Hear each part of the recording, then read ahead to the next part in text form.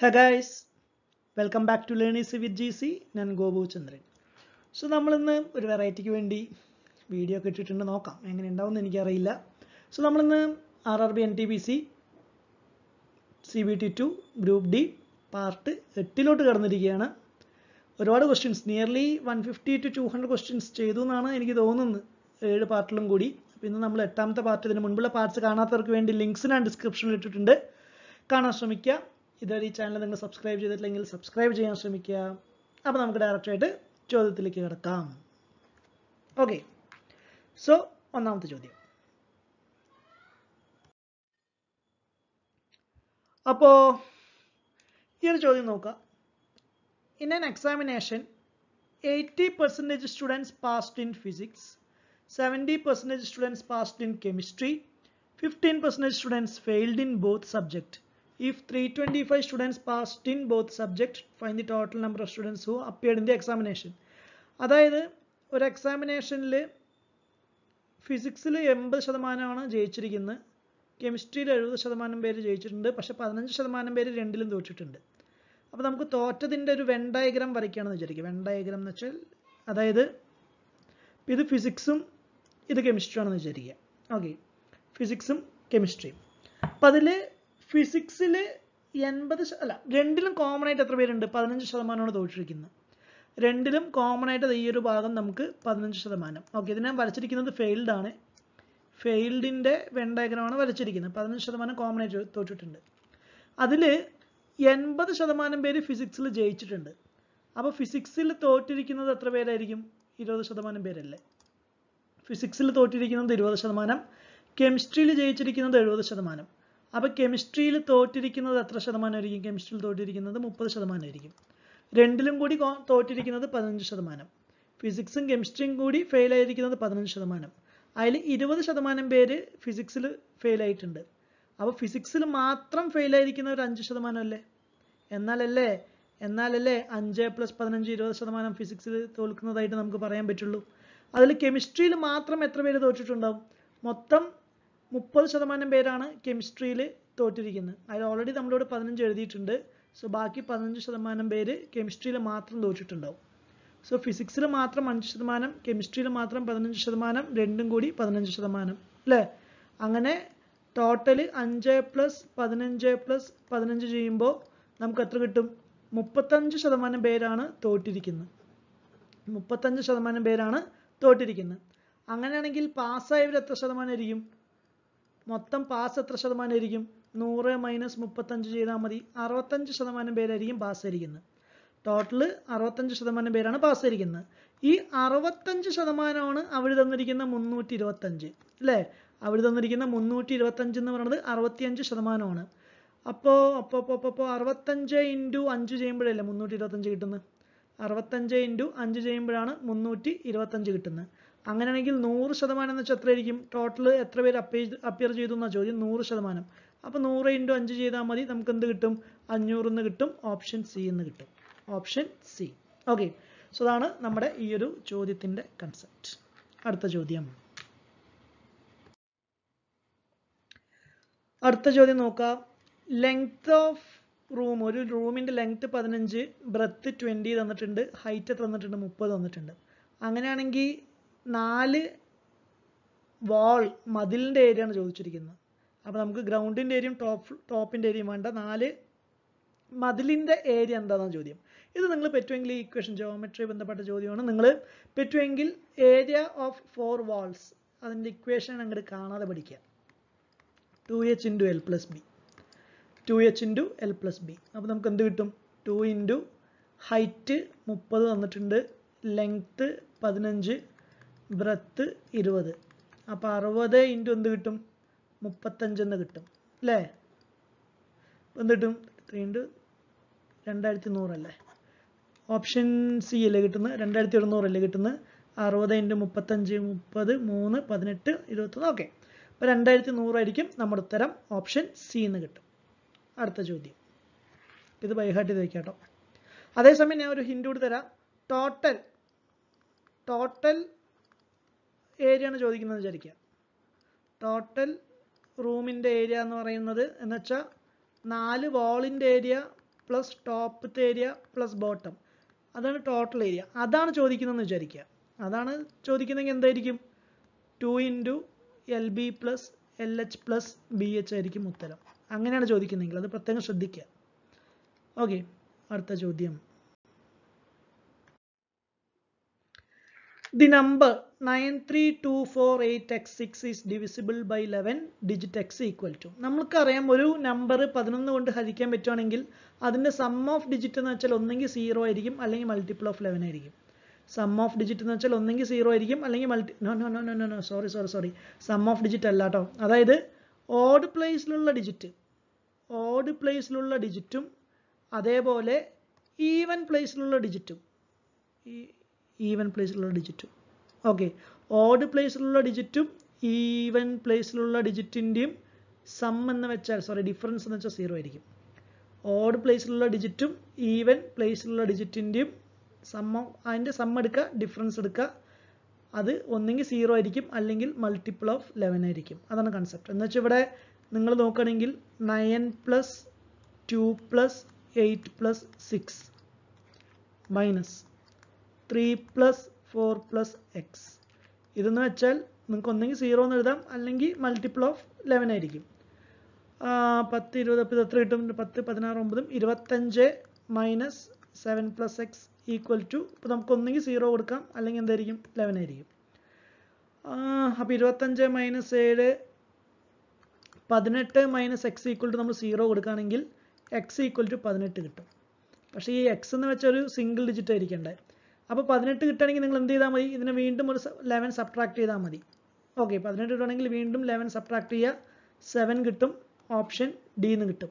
ഇനി അങ്ങനെ അല്ല എന്ന് വിചാരിക്കുക. നിങ്ങൾ 18 മൈനസ് എക്സ് ഈക്വൽ ടു നിങ്ങൾ എന്ത് കൊടുത്താൽ മതി? 11 കൊടുത്താലും മതി. ഈക്വൽ ടു 11 കൊടുത്താലും നിങ്ങൾക്ക് എന്ത് കിട്ടും? എക്സ് ഈക്വൽ ടു 7 കിട്ടും. ഓക്കെ, അതാണ് നമ്മുടെ കൺസെപ്റ്റ്. അടുത്ത ചോദ്യം. 1200 apples were distributed among a group of boys. Each boy got thrice many of the apples as the number of boys in that group. So number of boys in that group was. അതായത് ഒരു ഗ്രൂപ്പിൽ എത്രയോ boys ഉണ്ട്. Okay, let X boys ഉണ്ടെന്ന് വിചാരിക്കുക. In A group suppose X boys ഉണ്ടെന്ന് വിചാരിക്കുക. ഓരോ ബോയ്സിനും അവരുടെ 3 ഇരട്ടി എന്ന് വെച്ചാൽ 3x വെച്ചിട്ട് ആപ്പിൾസ് കിട്ടുന്നുണ്ട്. ഓക്കെ, ഓരോ ബോയ്ക്കും 3 ആപ്പിൾ വെച്ചിട്ടാണ് കിട്ടുന്നത്. അപ്പോൾ ഒരു ബോയ് ഉണ്ടെങ്കിൽ 3 ആപ്പിൾ കിട്ടും. അങ്ങനെ എക്സ് ബോയ്സ് ഉണ്ടെങ്കിൽ ഓരോരുത്തർക്കും 3x ആയിരിക്കും ആപ്പിൾ കിട്ടുന്നത്. അങ്ങനെയാണെങ്കിൽ ടോട്ടൽ എത്ര ബോയ്സ് ഉണ്ടെന്ന ചോദ്യം. എത്ര ആപ്പിൾ മൊത്തം ഉണ്ട്? 1200 ആപ്പിൾ ഉണ്ട്. ഒരു ഗ്രൂപ്പിൽ എത്ര പേരുണ്ടെന്ന് അറിയില്ല. എക്സ് പേരുണ്ടെങ്കിൽ ഓക്കെ, ഓരോരുത്തർക്കും 3x ആപ്പിൾസ് ആണ് കിട്ടുന്നത്. അങ്ങനെയാണെങ്കിൽ മൊത്തം 1200 ആപ്പിൾ ഉണ്ടെങ്കിൽ എത്ര ബോയ്സ് ഉണ്ടെന്നാണ് ചോദ്യം. ഓക്കെ, അപ്പോൾ എക്സ് ബോയ്സ് ഉണ്ട്, ഓരോരുത്തർക്കും 3x apple കിട്ടുന്നെങ്കിൽ total X into 3x ആണ് ടോട്ടൽ ആപ്പിളുകളുടെ എണ്ണം അല്ലേ. അതാണ് എന്ത്? 1200. അപ്പോൾ നമുക്ക് 3x സ്ക്വയർ ഈക്വൽ ടു എന്ത് കിട്ടും? 1200 എന്ന് കിട്ടും. അല്ലെങ്കിൽ എക്സ് സ്ക്വയർ ഈക്വൽ ടു എന്ത് കിട്ടും? 1200 ഡിവൈഡഡ് ബൈ 3 ചെയ്യുമ്പോൾ 400 എന്ന് കിട്ടും. Or X equal to √400 equal to എന്ത് കിട്ടും? എക്സ് ഈക്വൽ ടു 20 കിട്ടും. X equal to 20 option A. Clear ആണോ? 1200 apple distributed among A group of boys. Each boys got thrice many of the apples as the number of boys in that group. Okay, ഇപ്പോൾ ഒരു ഗ്രൂപ്പിൽ X boys ഉണ്ടെങ്കിൽ ഓരോരുത്തർക്കും എത്ര apple കിട്ടും? Okay, ഒരു കുട്ടിയാണെങ്കിൽ into 3 apple കിട്ടും. ഓക്കെ, ഇപ്പോൾ എക്സ് കുട്ടികളുണ്ടെങ്കിൽ ഓരോരുത്തർക്കും 3x ആപ്പിൾസ് ആയിരിക്കും കിട്ടുന്നത്. അങ്ങനെയാണ് X into 3x equal to 1200 എന്ന് എഴുതിയത്. അങ്ങനെ എക്സ് ഈക്വൽ ടു എന്ത് കിട്ടും? 20. That is the answer. അടുത്ത ചോദ്യം.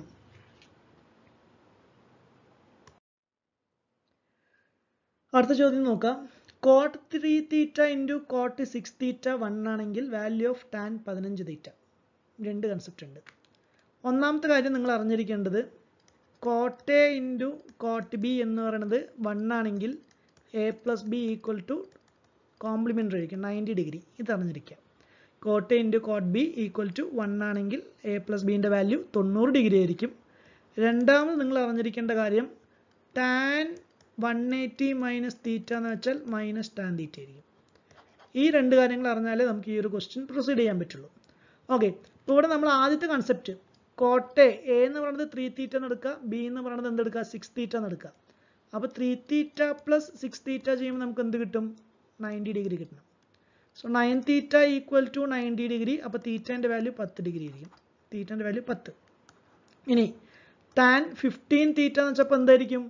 ടാൻ 15 ഇൻറ്റു 10 ആയിരിക്കും. എന്ന് വെച്ചാൽ എന്തായിരിക്കും? ടാൻ 150 ആയിരിക്കും. ടാൻ 150. ഈ ടാൻ 150 എന്ന് വെച്ചാൽ എന്താ? ടാൻ 180 മൈനസ് 30 അല്ലേ? Tan 180 minus 30. What is tan 180 minus theta? Minus tan theta. അപ്പോൾ ടാൻ 180 മൈനസ് 30 എന്താ? Minus tan 30. ഈ മൈനസ് ടാൻ 30 എന്ന് വെച്ചാൽ വാട്ട് ഈസ് ടാൻ 30 എന്താ? 1/√3 അല്ലേ? അപ്പോൾ മൈനസ് ടാൻ 30 എന്ന് വെച്ചാൽ എന്തായിരിക്കും? മൈനസ് 1/√3 ആയിരിക്കും. ഓപ്ഷൻ സി കിട്ടും. ഓക്കെ, അടുത്ത ചോദ്യം. If an article is sold at 150% profit, ratio of CP to SP, cost പ്രൈസും സെല്ലിംഗ് പ്രൈസും തമ്മിലുള്ള റേഷ്യോ എന്താ? ഒരു ആർട്ടിക്കിൾ 150% ലാഭത്തിൽ വിൽക്കുകയാണെങ്കിൽ കോസ്റ്റ് പ്രൈസും സെല്ലിംഗ് പ്രൈസും. സിമ്പിൾ ചോദ്യമാണ്. ഇപ്പോൾ CP 100 ആണെന്ന് വിചാരിക്കുക. അങ്ങനെയാണെങ്കിൽ പ്രോഫിറ്റ് 150 ആയിരിക്കും. അപ്പോൾ സെല്ലിംഗ് പ്രൈസ് എന്തായിരിക്കും? കോസ്റ്റ് പ്രൈസ് പ്ലസ് പ്രോഫിറ്റ് 250 രൂപയായിരിക്കും അല്ലേ? CP 100 അടക്കുകയാണെങ്കിൽ പ്രോഫിറ്റ് 150 ആയിരിക്കും, സെല്ലിംഗ് പ്രൈസ് 250 ആയിരിക്കും. അപ്പോൾ CPയും SP തമ്മിലുള്ള റേഷ്യോ എന്തായിരിക്കും? 100 ഡിവൈഡഡ് ബൈ 250 അല്ലേ? 100 ഡിവൈഡഡ് ബൈ 250 ചെയ്യുമ്പോൾ എന്ത് കിട്ടും? 10/25 അല്ലെങ്കിൽ 2/5. 2:5. ഓപ്ഷൻ എന്ത് കിട്ടും? എ എന്ന് കിട്ടും. അടുത്ത ചോദ്യം.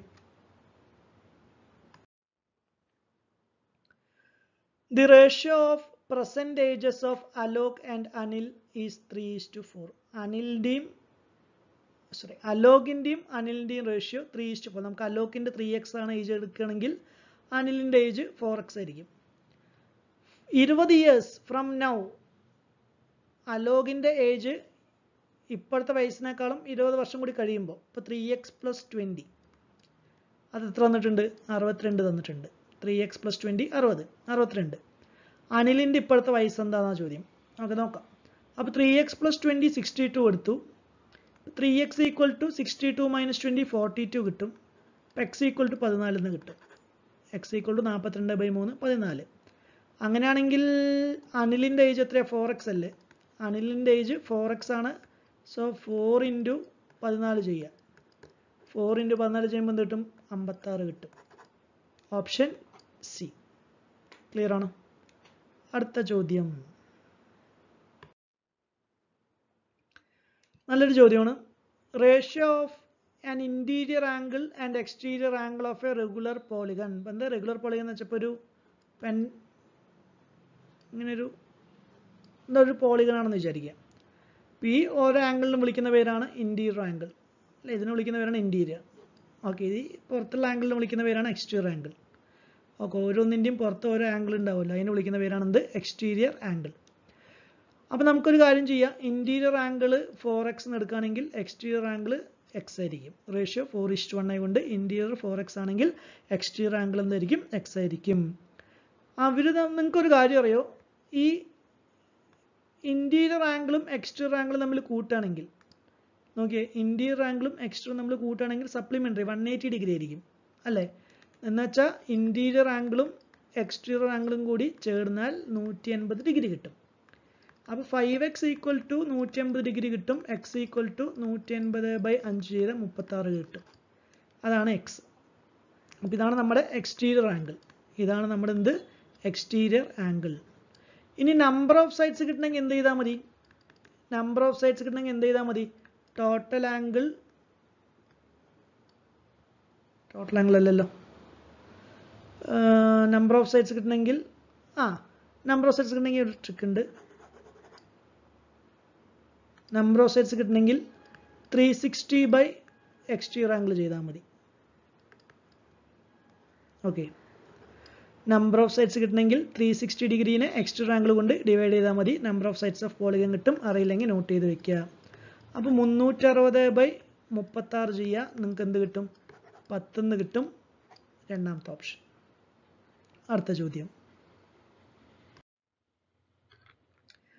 10 men can complete a task in 18 days. After 6 days, 5 more men join. In how many days the remaining work will be completed? So 10 ആൾക്കാർ 18 ദിവസം കൊണ്ട് വർക്ക് തീർക്കും. അപ്പോൾ നമുക്ക് ടോട്ടൽ വർക്ക് എന്ത് എഴുതാം? ടോട്ടൽ വർക്ക് എന്ന് വെച്ചാൽ 10 × 18 എഴുതാം. 180 യൂണിറ്റ് വർക്ക് ഉണ്ടെന്ന് വിചാരിക്കാം. 6 ദിവസം ഈ 10 പേരാണ് ചെയ്യുന്നത് അല്ലേ? 6 ദിവസത്തെ വർക്ക് എന്തായിരിക്കും? 6 ദിവസത്തെ വർക്ക് എന്തായിരിക്കും? 6 × 10 60 യൂണിറ്റ്. 6 ദിവസം 60 യൂണിറ്റ് ചെയ്യും. അങ്ങനെയാണെങ്കിൽ റിമൈനിങ് വർക്ക് എന്താ? റിമൈനിങ് വർക്ക് എന്താ? 120 അല്ലേ? റിമൈനിങ് വർക്ക് എന്ന് പറയുന്നത് 120 യൂണിറ്റ്. ഈ 120 യൂണിറ്റ് വർക്ക് ചെയ്യുമ്പോൾ 5 ആൾക്കാർ കൂടി എക്സ്ട്രാ വന്നു. ഓക്കെ, അങ്ങനെയാണെങ്കിൽ എത്ര ദിവസം കൊണ്ട് തീർക്കും? 120 യൂണിറ്റ് എന്ന് വെച്ചാൽ 5 ആൾക്കാർ എക്സ്ട്രാ വന്നു എന്ന് വെച്ചാൽ എത്ര ദിവസം കൊണ്ട് തീർക്കും?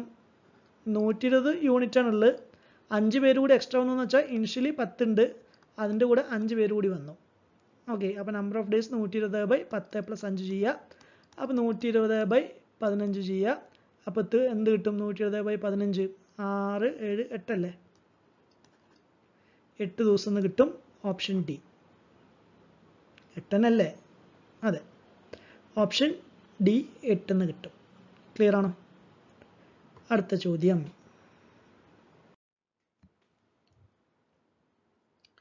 Select the number that can replace question mark in the following series. Simple ആണ്, ഞാൻ പറയില്ല. ഈ സാധനം നിങ്ങൾ എന്ത് ചെയ്യണം എന്നറിയോ? ആൻസർ കമൻറ്റ് ചെയ്യുക. നോക്കാമല്ലോ, വെറുതെ എങ്കിലും അങ്ങനെ ആൻസർ കമൻറ്റ് ചെയ്താൽ പോരാ. ഓക്കെ, റീസൺ കൂടി കമൻറ്റ് ചെയ്യുക. ജസ്റ്റ് ഒരു ഹിൻറ്റ് വിത്ത് റീസൺ. ആരെങ്കിലും ഒരാളെങ്കിലും കറക്റ്റായിട്ട് ആൻസർ പറയുകയാണെങ്കിൽ ഞാൻ ഹാപ്പി. ഞാൻ പഠിപ്പിക്കുന്നതിൽ ഒരു അർത്ഥം ഉണ്ടാവുമല്ലോ. സോ ഒന്ന് കമൻറ്റ് ചെയ്യാൻ പറ്റിയാൽ കമൻറ്റ് ചെയ്യുക. ഈ ഒരു സീരീസിൽ ഓക്കെ, ഈ ഒരു ക്വസ്റ്റ്യൻ മാർക്കുള്ള പ്ലേസിൽ ഏത് നമ്പർ വരും? വളരെ സിമ്പിളാണ്. എനിക്ക് കണ്ടതും കത്തി. സിമ്പിളാണ്. ഓക്കെ, കമൻറ്റ് ചെയ്യുക വിത്ത് റീസൺ. എന്തുകൊണ്ട് ആ ഒരു ഉത്തരം വന്നു? അടുത്ത ചോദ്യം. Perimeter of N equilateral triangle 36 metre, altitude 6 metre, area എന്താ? ഓക്കെ, നമുക്കറിയാം ഒരു ഇക്വിലാറ്ററൽ ട്രയാങ്കിൾ എന്ന് വെച്ചാൽ എല്ലാ സൈഡും സെയിം ആയിരിക്കും. പെരിമീറ്റർ 3a ആണ്, അത് 36 തന്നിട്ടുണ്ട്. a = 36/3 12. അപ്പോൾ സൈഡ് 12 കിട്ടും. അപ്പോൾ ഏരിയ എന്തായിരിക്കും? √3a²/4 അല്ലേ? √3 × 12²/4. So 144/4 × √3, 36 √3 എന്ന് കിട്ടും. ഏരിയ = 36 √3. ഓപ്ഷൻ ഇല്ല. അപ്പം മിക്കവാറും ഈ ക്വസ്റ്റ്യൻ ക്യാൻസൽ ചെയ്യും കേട്ടോ. ആൻസർ ഇല്ല. പിന്നെ ഇതിൽ വേറൊരു പ്രശ്നം ഞാൻ പറയട്ടെ. ഇവർ ഓൾട്ടിറ്റ്യൂഡ് 6 മീറ്റർ വന്നിട്ടുണ്ട്. ഒരു ഇക്വിലാറ്ററൽ ട്രയാങ്കിൾ ഓൾട്ടിറ്റ്യൂഡ് 6 മീറ്റർ. നമുക്കറിയാം ഇതിൻ്റെ ഓൾട്ടിറ്റ്യൂഡ് h ആണെങ്കിൽ ശരിക്കും h = എന്ത് എഴുതണം? √3a/2 എന്നല്ലേ വരുന്നുണ്ട്. അപ്പോൾ √3 × a = 12/2 6 √3 ശരിക്കും വരുന്നുണ്ട്. ഓൾട്ടിറ്റ്യൂഡ് 6 √3, അത് തന്നെ തെറ്റാണ്. അപ്പോൾ ആൻസർ ഇല്ല. മിക്കവാറും ക്വസ്റ്റ്യൻ ക്യാൻസൽ ചെയ്യുന്ന ഞാൻ വിചാരിക്കണം. ആൻസർ 36 √3 ആണ്. വേറെ തെറ്റൊന്നും ഞാൻ കാണുന്നില്ല എൻ്റെ ഭാഗത്ത്. അടുത്ത ചോദ്യത്തിലേക്ക് കിടക്കാം. 15 persons can fill 35 boxes in 7 days. How many persons are required to fill 65 boxes in 5 days? 15 ആൾക്കാർ 7 ദിവസം കൊണ്ട് 35 ബോക്സ് ഉണ്ടാക്കുന്നു, ഫില്ല് ചെയ്യുന്നു. അങ്ങനെയാണെങ്കിൽ 5 ദിവസം കൊണ്ട് എത്ര ആൾക്കാർ, എക്സ് എന്ന് കൊടുക്കുക, എത്ര ആൾക്കാർ ചേർന്നാലാണ് 65 ബോക്സ് ഫില്ല് ചെയ്യുക?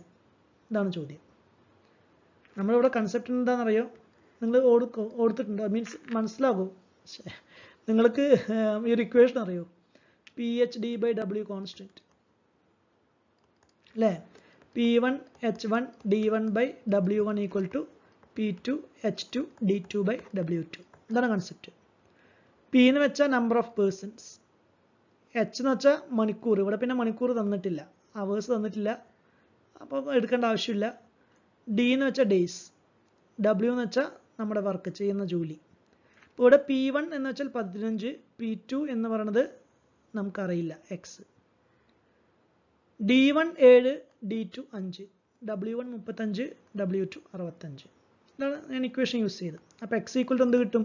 15 ഇൻറ്റു 7/35 ഇൻറ്റു 65/5 എന്ന് കിട്ടും അല്ലേ? അപ്പോൾ എന്ത് കിട്ടും? 5 ഇവിടെ 3 പ്രാവശ്യം പോവും, ഇവിടെ 7 5 പ്രാവശ്യം പോവും, 5 65 13 പോവും. സോ 13 ഇൻറ്റു 3 നമുക്ക് 39 എന്ന് കിട്ടും. 39 option D. Option T.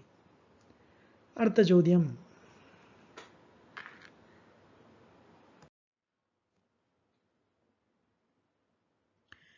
The difference between simple interest recovered from two different sources.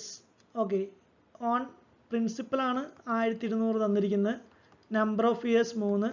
Difference in interest delta I ആണ് ഞാൻ difference in interest എടുക്കുന്ന 10.8. അങ്ങനെയാണെങ്കിൽ difference in rate of interest എന്താണെന്നാണ് ചോദ്യം. കണ്ടിട്ട് പേടിക്കണ്ട കേട്ടോ. നിങ്ങൾക്ക് I equal to PNR/100 അറിയില്ല ഇക്വേഷൻ. സിമ്പിൾ ഇൻട്രസ്റ്റ് അറിയില്ലേ? അങ്ങനെയാണെങ്കിൽ ഡിഫറൻസ് ഇൻ ഇൻട്രസ്റ്റ് എന്ന് വെച്ചാൽ എന്ത് ചെയ്താൽ മതി? PN ഇൻറ്റു ഡെൽറ്റ R/100 എടുത്താൽ മതി. Or delta R equal to എന്ത് എഴുതാം? 100 into delta I/PN. So 100 into 10.8 by 1200 into 3. 2 cancel ആയി. So 10.8 divided by 36. നമുക്കറിയാം 108/36 3ആണ്. 108/36 3ആണെങ്കിൽ 10.8/36 0.3. 0.3 ഓപ്ഷൻ സി. ക്ലിയർ അല്ലേ?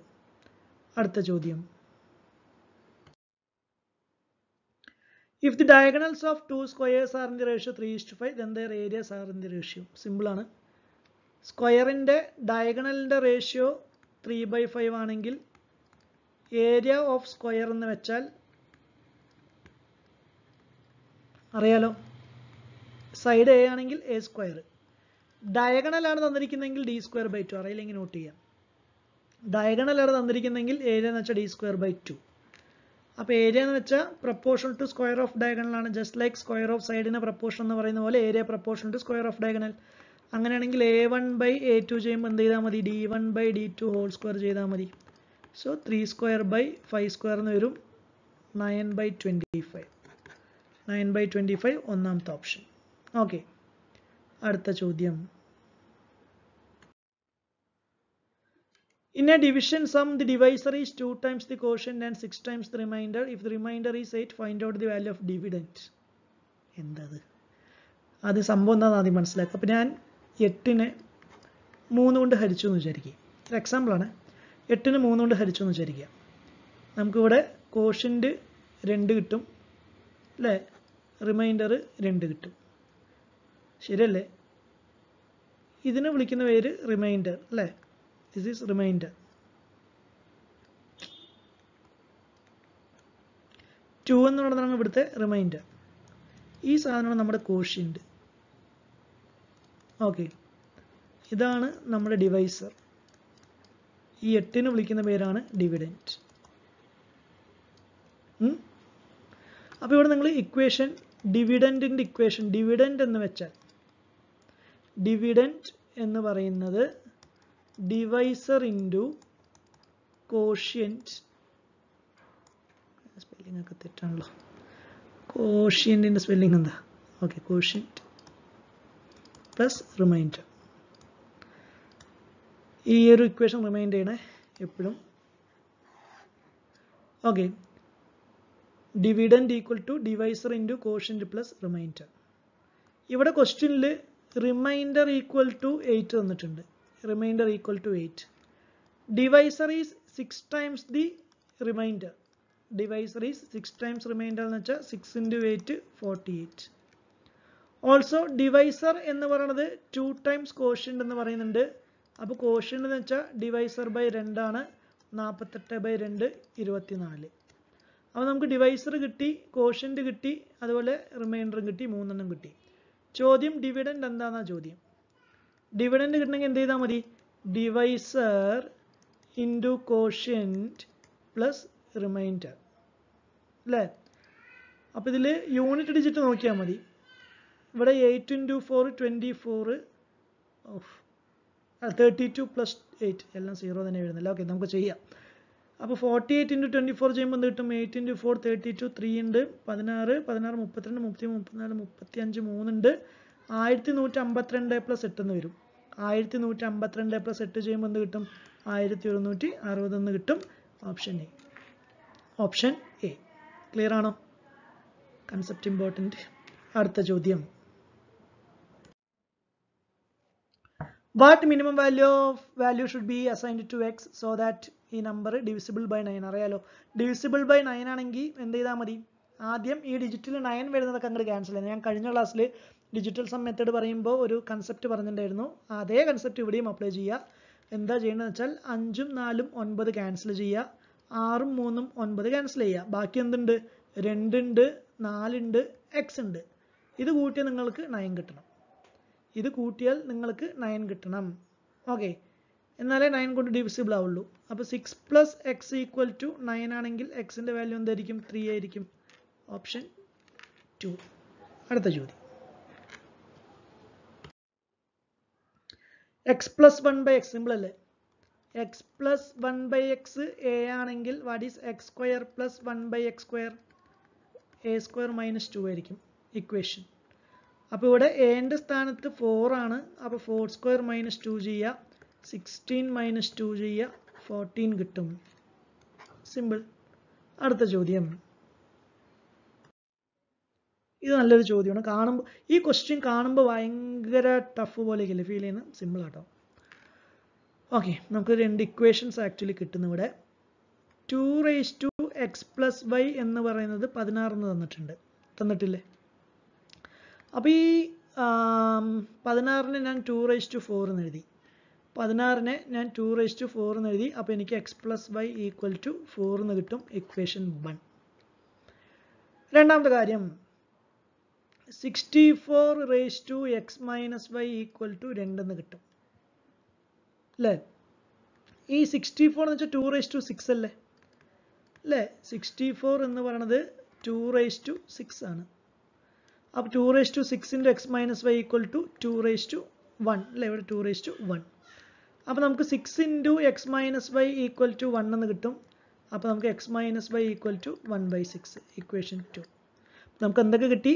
x plus Y equal to 4 കിട്ടി, x minus Y equal to 1/6 കിട്ടി. ഈ 2 ഇക്വേഷൻ നമ്മൾ ആഡ് ചെയ്യാം. അപ്പോൾ y ക്യാൻസൽ ആകും. 2x equal to 4 plus 1/6 equal to 25/6 എന്ന് കിട്ടും. ഓർ x ഈക്വൽ ടു 25/12 എന്ന് കിട്ടും. x equal to 25/12. ഓക്കെ, അപ്പോൾ ഇവിടുന്ന് y കിട്ടണമെങ്കിൽ എന്ത് ചെയ്താൽ മതി? 4 മൈനസ് x ചെയ്താൽ മതി. സോ 4 മൈനസ് 25 ഡിവൈഡഡ് ബൈ 12 ചെയ്യുക. സോ 48 മൈനസ് 12/12 എന്ന് വരും. 25/12 അല്ലേ? 48 minus 25/12 that is equal to 23/12 എന്ന് കിട്ടും. 23/12 ഓപ്ഷൻ ഡി. അടുത്ത ചോദ്യം.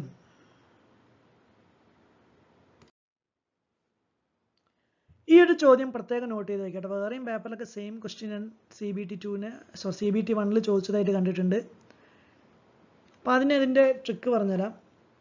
7 orange, 28 apple, 42 mangoes trees have to be planted in rows such that each row contains same number of trees of one variety only. അപ്പോൾ 7 orange tree, 28 apple tree, 42 mango tree. Okay, ഇത് നമ്മൾ ഒരുപാട് ഇങ്ങനെ ഓരോ റോസിൽ ഇങ്ങനെ plant ചെയ്യാണ്, നടുകയാണ്. ഓരോ റോസിലും ഓരോ വെറൈറ്റി എന്ന് വെച്ചാൽ ഒരു റോയിൽ ഓറഞ്ച് മാത്രമേ ഉണ്ടാവാൻ പാടുള്ളൂ, അടുത്ത റോയിൽ ആപ്പിൾ മാത്രമേ ഉണ്ടാവാൻ പാടുള്ളൂ, അടുത്ത റോസിൽ മാംഗോ മാത്രമേ, അങ്ങനെയാണ് നമ്മൾ ഓരോന്നിലും ഓരോ വെറൈറ്റി മാത്രമേ ഉണ്ടാവാൻ പാടുള്ളൂ. അങ്ങനെയാണെങ്കിൽ നമുക്ക് മിനിമം എത്ര റോസ് മിനിമം വേണ്ടി വരുന്നതാണ് ചോദ്യം. ഇത് ചെയ്യണമെങ്കിൽ ഈ 7ഉം 28ൻ്റെയും 42ൻ്റെയും HCF എന്താ? 7 അല്ലേ? ഇതിന് HCF 7 അല്ലേ? അപ്പോൾ നമ്മുടെ ആൻസർ എന്തായിരിക്കും എന്നറിയോ? ഇതെല്ലാം കൂടി ആഡ് ചെയ്യുക, അതിനെ HCF കൊണ്ട് ഡിവൈഡ് ചെയ്താൽ മതി. അപ്പോൾ നമുക്ക് എന്ത് കിട്ടും? 1 + 4 + 6 അല്ലേ? 11 എന്ന് കിട്ടും. അതായിരിക്കും ഉത്തരം. ഇതാണ് ഷോർട്ട് കട്ട്. ഇതെന്തുകൊണ്ട് ഇങ്ങനെ വന്നെന്നുകൂടി ഞാൻ കൈയോടെ പറയാം. ഈ HCF7 കൊണ്ട് എന്താ ഉദ്ദേശിക്കുന്നത്? Okay, it represents maximum tree അല്ലെങ്കിൽ maximum plant in A raw. ഒരു റോല് വെക്കാൻ പറ്റുന്ന മാക്സിമം പ്ലാന്റ് ആണ് ഞാൻ ഈ കണ്ടുപിടിച്ചിരിക്കുന്ന HCF 7 എന്ന് പറയുന്നത്. ഓക്കെ, അങ്ങനെ മിനിമം എത്ര റോസ് വേണം? ഓക്കെ, അങ്ങനെയാണെങ്കിൽ 7 ആപ്പിള്, ഓക്കെ, ഒരു റോല് മാക്സിമം 7 വെക്കാൻ പറ്റുള്ളൂ. അപ്പോൾ ഈ 7 ആപ്പിളിനെ 7 കൊണ്ട് ഡിവൈഡ് ചെയ്താൽ ആപ്പിൾ കംപ്ലീറ്റ് നമുക്ക് ഒരു റോല് വെക്കാം. അതാണ് ഉദ്ദേശിക്കുന്നത്. അതേപോലെ ഈ 28/7 ചെയ്യുകയാണെങ്കിൽ, 28 എന്ന് വെച്ചാൽ എന്താ? അത് ആപ്പിൾ കേട്ടത് ഓറഞ്ചാണ്. ഓറഞ്ച് എന്ന് വെച്ചാൽ നമുക്ക് ഒരു റോല് വെക്കാം. പിന്നെ 28 എന്ന് പറയുന്നത് ആപ്പിൾ, 28 ആപ്പിൾ ഉണ്ട്, അത് നമുക്ക് 4 റോസിൽ വെക്കാം. 28 ആപ്പിൾ നമുക്ക് 4 റോസിൽ വെക്കാം. ബാക്കി 42 മാംഗോസ് ഉണ്ട്, അത് നമ്മൾ 7 കൊണ്ട് ഹരിച്ചാൽ മാംഗോസ് എത്ര റോസിൽ വെക്കാൻ പറ്റും? 6 റോസിൽ വെക്കാൻ പറ്റും. അങ്ങനെ എല്ലാം കൂടി കൂട്ടുമ്പോഴാണ് നമുക്ക് എന്ത് കിട്ടുന്നത്? 11 റോസ് കിട്ടുന്നത്. നോട്ട് ചെയ്ത് വെക്കണേ. ഷോർട്ട് കട്ട് കിട്ടണമെങ്കിൽ എന്ത് ചെയ്താൽ മതി? എല്ലാം കൂടി ആഡ് ചെയ്യുക, അതിൻ്റെ HCF കൊണ്ട് ഡിവൈഡ് ചെയ്യുക. അടുത്ത ചോദ്യം സിമ്പിൾ ആയിട്ടുള്ള ചോദ്യമാണ്. വീണ്ടും trigonometry. cos x plus 1/cos x 2 ആണെങ്കിൽ find the value of cos raised to nx plus 1/cos raised to nx. ഒന്നും നോക്കാനില്ല. cos xന്റെ മാക്സിമം വാല്യൂ 1 അല്ലേ? എക്സിനോട് 0 ഇട്ട് കൊടുത്താൽ മതി. എക്സിന് 0 ഇട്ട് കൊടുത്താൽ നിങ്ങൾക്ക് മാക്സിമം വാല്യൂ കിട്ടും. എക്സിനെ 0 ഇട്ട് കൊടുത്താൽ maximum value of cos x 1. കാരണം എക്സിന് 0 ഇട്ട് കൊടുത്താൽ മാത്രമേ ഈ വാല്യൂ സാറ്റിസ്ഫൈ ആവുള്ളൂ. അപ്പോഴല്ലേ നമുക്ക് 1 + 1/1 = 2. അപ്പോൾ ഇവിടെ നിങ്ങൾ cos square x plus 1/cos square x ചെയ്യോ, cos cube x by 1/cos cube x ചെയ്തോ, cos x x 0 ആണെങ്കിൽ അതിൻ്റെ വാല്യൂ എന്ത് തന്നെയായിരിക്കും? 2 തന്നെയായിരിക്കും. മാറ്റമൊന്നും ഉണ്ടാവില്ല. ഓക്കെ, അടുത്ത ചോദ്യം. അപ്പോൾ ഈ ഒരു ചോദ്യം നോക്കാം. അതായത് one angle of a parallelogram is 48 degree less than twice the smallest angle than the measure of the largest angle. അതായത് ഇപ്പോൾ സ്മോളസ്റ്റ് ആംഗിൾ എക്സ് ആണെന്ന് വിചാരിക്കും. സ്മോളസ്റ്റ് ആംഗിൾ എക്സ് ആണെങ്കിൽ ലാർജസ്റ്റ് ആംഗിൾ എന്ന് പറയുന്നത് എന്തായിരിക്കും? 48 degree less than twice the smallest angle. Okay, അപ്പോൾ smallest ആംഗിളിൻ്റെ twice അതിനേക്കാളും 48 ഡിഗ്രി കുറവായിരിക്കും ലാർജസ്റ്റ് ആംഗിൾ, അല്ലേ? ഇതാണ് പാരലോഗ്രാം എന്ന് വിചാരിക്കുക. ഈ ആംഗിൾ എക്സ് ആണെങ്കിൽ ഈ ആംഗിൾ എന്തായിരിക്കും? 2x - 48. അതെന്താണെന്ന് നമ്മൾ കണ്ടുപിടിക്കുന്നത്. ഇതിൽ ശ്രദ്ധിക്കുന്ന കാര്യം, ഈ രണ്ട് ആംഗിൾസിൻ്റെയും സം എന്ന് വെച്ചാൽ 180 ആയിരിക്കും. ഈ രണ്ട് ആംഗിൾസിൻ്റെയും സം എന്തായിരിക്കും? 180 ആയിരിക്കും. That is X plus 2x - 48 180 degree ആയിരിക്കും. അപ്പോൾ 3x - 48 180 ഡിഗ്രി. 3x = 180 + 48 ചെയ്യുമ്പോൾ എന്ത് കിട്ടും? എത്ര കിട്ടും? 228 എന്ന് കിട്ടും. ഓർ x = എന്ത് കിട്ടും? 228/3. എന്ത് കിട്ടും? 76. ഇതാണ് എക്സ്, സ്മോളസ്റ്റ് ആംഗിൾ. 76 അല്ലേ? നമുക്ക് ആൻസർ എന്താ? ലാർജസ്റ്റ് ആംഗിൾ എന്താ? ലാർജസ്റ്റ് ആംഗിൾ 2x - 48 അല്ലേ? അല്ലെങ്കിൽ ഇതിന് 180 മൈനസ് ചെയ്താലും മതി. അപ്പോൾ 2 × 76 - 48 ചെയ്യുക. So 6 2s are 12, so 152 minus 48 ചെയ്യുക. 104 എന്ന് കിട്ടും. 104 option A. 104 degree option A. അല്ലെങ്കിൽ 180 - 76 ചെയ്താലും മതി. 180 - 76 ചെയ്താൽ എന്തെന്ന് കിട്ടും? 104 തന്നെ കിട്ടും. അടുത്ത ചോദ്യം. A person invested 2/3 of his capital at a rate of 6%, 1/5 rate at the rate of 10%, and the remainder at the rate of 15%. Annual income 600 രൂപയാണെങ്കിൽ capital എന്താ? 2/3 1/5 എന്നൊക്കെ പറയുന്നതുകൊണ്ട് ഞാൻ അയാളുടെ ടോട്ടൽ 15 രൂപയാണെന്ന് വിചാരിക്കുക. 15 യൂണിറ്റ്സ്. ഓക്കെ, അതിൻ്റെ 2/3 എന്ന് വെച്ചാൽ എത്രയാണ്? 10 യൂണിറ്റ്. ഇത് 6% നിരക്കിലാണ് ഇട്ടിരിക്കുന്നത്. ഇതിൻ്റെ 1/5 എന്ന് വെച്ചാൽ എത്രയാണ്? 3, അല്ലേ? അത് 10% ഇട്ടിരിക്കുന്നത്. ബാക്കി റിമൈനിങ് എന്താ? 10 3 13 15 13 പോയ ബാക്കി റിമൈനിങ് 2 അത് 15% ഇട്ടിരിക്കുന്നത്. അപ്പോൾ ടോട്ടൽ ഇവിടെ 60%, 10 × 6 60%, 3 × 10 30%, 2 × 15 30%, അല്ലേ? അങ്ങനെ ടോട്ടൽ നമുക്ക് എത്ര കിട്ടും? 60 + 30 + 30 120%. ഈ 120%ആണ് അവർ തന്നിരിക്കുന്ന 600 രൂപ. 120%ആണ് 600 രൂപ. ഈ 120% എന്ന് വെച്ചാൽ 1.2 അല്ലേ? 1.2 യൂണിറ്റ് അല്ലേ? 120% എന്ന് വെച്ചാൽ 1.2 യൂണിറ്റ്, അതാണ് 600 രൂപ. അങ്ങനെയാണെങ്കിൽ 1 unit equal to 600/1.2, that is 6000/12. 1 unit equal to 50 500 എന്ന് കിട്ടും. 1 യൂണിറ്റ് ഈക്വൽ ടു 500. അങ്ങനെയാണെങ്കിൽ ടോട്ടൽ എത്രയാണ്? 15 യൂണിറ്റ് അല്ലേ? ടോട്ടൽ ക്യാപിറ്റൽ എന്ന് വെച്ചാൽ 15 യൂണിറ്റ് ആണ്. അപ്പോൾ 15 × 500 ചെയ്യുക. അപ്പോൾ 7500 കിട്ടും. ഓപ്ഷൻ 4. ക്ലിയർ ആണോ? അത്രേ ഉള്ളൂ. അടുത്ത ചോദ്യം. If a selling price of ₹36 result in 10% discount on list price എന്ന് വെച്ചാൽ mark price, what selling price will result in 20% discount? അതായത് 10% ഡിസ്കൗണ്ട് എന്ന് വെച്ചാൽ 90% ഓഫ് മാർക്ക് പ്രൈസ് ആണ് സെല്ലിംഗ് ചെയ്യുന്നത്. 36 രൂപ എന്ന് പറയുന്നത്. മാർക്ക് പ്രൈസ് നമുക്ക് എത്രയെന്ന് അറിയില്ല. 10% ഡിസ്കൗണ്ട് കൊടുത്തു. അപ്പോൾ 90% ഓഫ് മാർക്ക് പ്രൈസ് ആണ് 36. അങ്ങനെയാണെങ്കിൽ 100% ഓഫ് മാർക്ക് പ്രൈസ് എന്താ? 100%. നോക്കിയേ, 90 × 0.4 അല്ലേ 36? 90 × 0.4 അല്ലേ 36? അപ്പോൾ 100 × 0.4 ചെയ്താൽ മതി. ഇതാണ് നമ്മുടെ മാർക്ക് പ്രൈസ് എന്ന് വെച്ചാൽ. ഇതാണ് 40 രൂപയാണ് നമ്മുടെ മാർക്കറ്റ് പ്രൈസ്. ഓക്കെ. അങ്ങനെയാണെങ്കിൽ what selling price will result in 20% discount in list price. ഈ 40 രൂപയുടെ 20% ആണ് ഡിസ്കൗണ്ട്. 40 രൂപയുടെ 20% ഡിസ്കൗണ്ട് ആണെങ്കിൽ ഫൈനൽ സെല്ലിംഗ് പ്രൈസ് എന്തായിരിക്കും? Final selling price 40-ന് 20% discount. അങ്ങനെയാണെങ്കിൽ 80%-ലായിരിക്കും അയാൾ വിൽക്കുന്നത്. സോ 80/100 ഇൻറ്റു മാർക്ക് പ്രൈസ് 40 ആണ്. അപ്പോൾ നമുക്ക് എന്ത് കിട്ടും? 32 കിട്ടും. ഓപ്ഷൻ 3. ഓപ്ഷൻ 3. ക്ലിയർ ആണോ? ഇനിഷ്യലി സെല്ലിംഗ് പ്രൈസ് 36 തന്നിട്ടുണ്ട്, ഡിസ്കൗണ്ട് 10% തന്നിട്ടുണ്ട്. അപ്പോൾ അയാൾ മാർക്കറ്റ് പ്രൈസിൻ്റെ 90%-ലാണ് വിൽക്കുന്നത്, അത് 36. അപ്പോൾ മാർക്ക് പ്രൈസ് എന്ന് വെച്ചാൽ എന്ത് കിട്ടും? 40 രൂപ എന്ന് കിട്ടും. അതിൻ്റെ 20% ഡിസ്കൗണ്ട് കൊടുക്കുകയാണെങ്കിൽ സെല്ലിംഗ് പ്രൈസ് എന്തായിരിക്കും? 80% ആയിരിക്കും. 40-ൻ്റെ 80% 32. അടുത്ത ചോദ്യം. അപ്പോൾ ഈ ചോദ്യം നോക്കാം. In a class 100 students, the mean marks obtained in a certain subject is 25, and in another class of 50 students, mean mark obtained in the same subject is 70.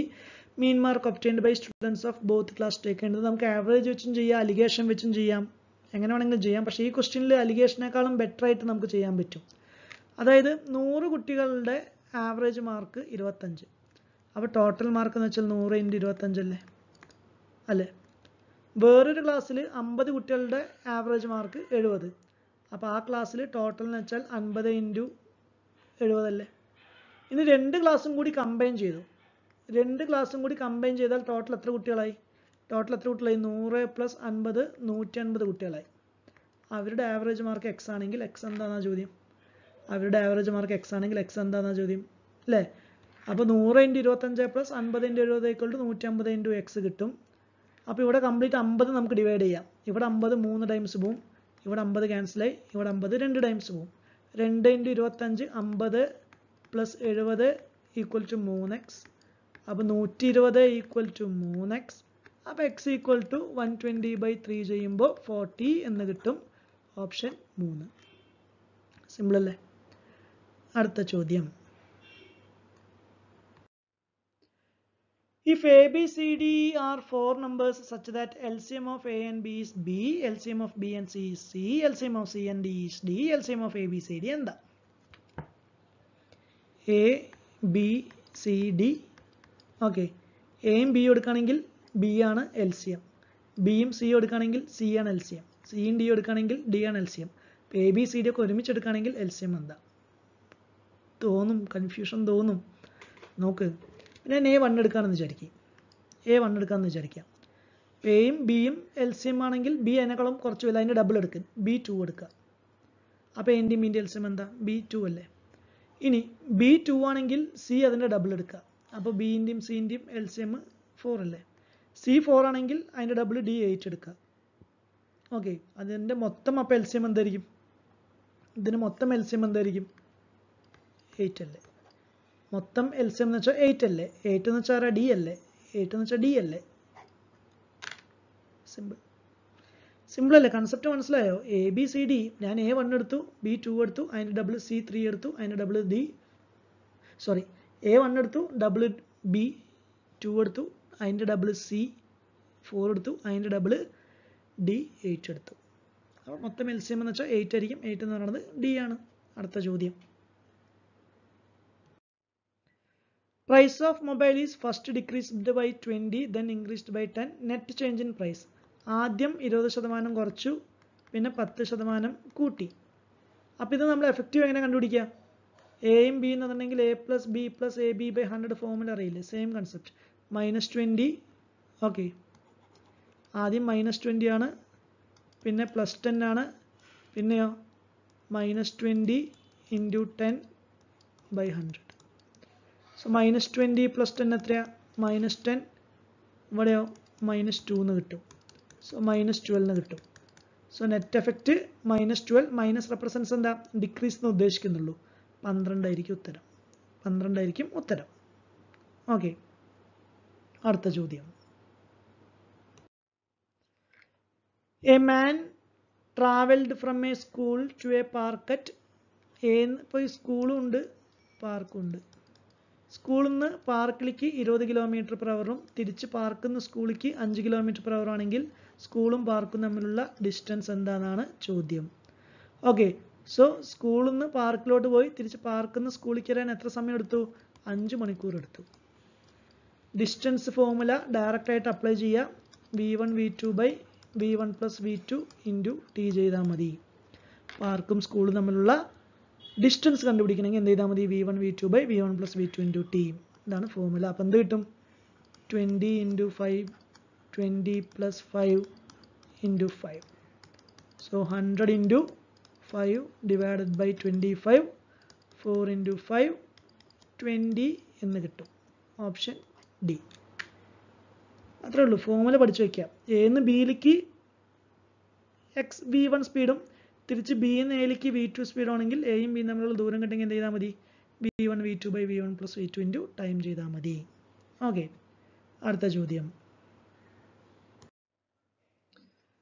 A × tan alpha B ആണെങ്കിൽ cos alpha എന്താ? സിമ്പിളാണ്. A × tan alpha = B ആണെങ്കിൽ what is tan alpha means B/A ആയിരിക്കില്ലേ? tan alpha. അപ്പോൾ ഇത് നമ്മൾ triangle alpha എന്ന് കൊടുക്കുക.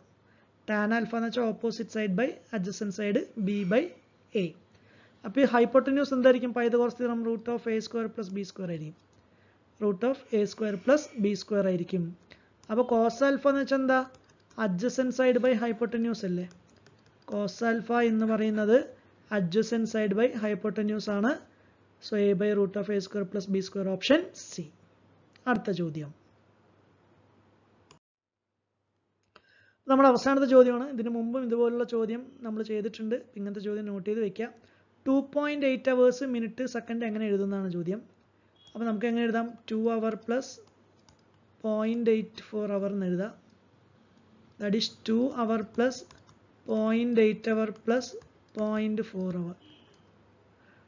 2 hour + ഈ 0.8 hourനെ 0.8 × 60 മിനിറ്റ് എന്ന് എഴുതാം അല്ലേ? ഇവിടെയും 0.4 × 60 മിനിറ്റ് എന്ന് എഴുതാം.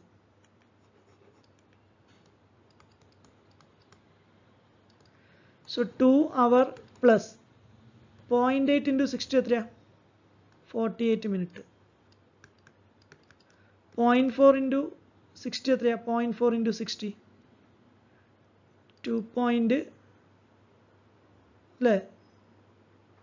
0.04 ആണ്. ചെറിയൊരു മിസ്റ്റേക്ക് ഉണ്ട്. ഇത് 0.04 ആണ്. 0.04.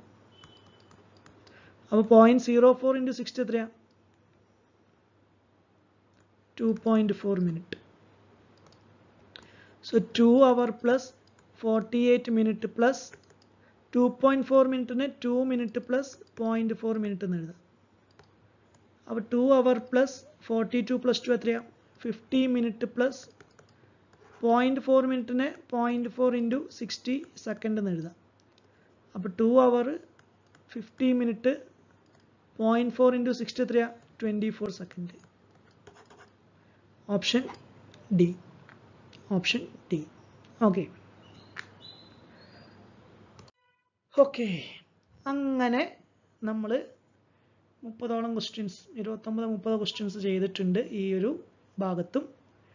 അടുത്ത വീഡിയോ ആയിട്ട് ഞാൻ പെട്ടെന്ന് വരാൻ ശ്രമിക്കാം. വീഡിയോസ് കാണാം, കമൻറ്റ് ചെയ്യുക, സബ്സ്ക്രൈബ് ചെയ്യുക, ഫ്രണ്ട്സായിട്ടൊക്കെ ഷെയർ ചെയ്യുക. By, C U, take care.